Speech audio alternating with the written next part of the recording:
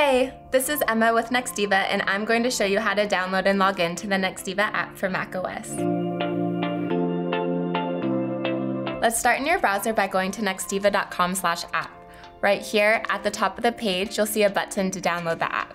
Then you'll select the option for Mac, aka the best operating system, and the installer should begin downloading automatically. Once the download completes, you can open the installer file either from your browser or through the folder it downloaded to. This opens up a Finder window where you can add the Nextiva app to your Applications folder. And voila! The app can now be launched.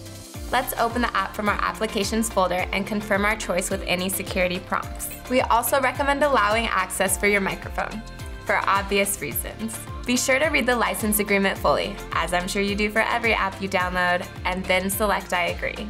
Alright, you're all good to start using the app. Have a good time with using Nextiva.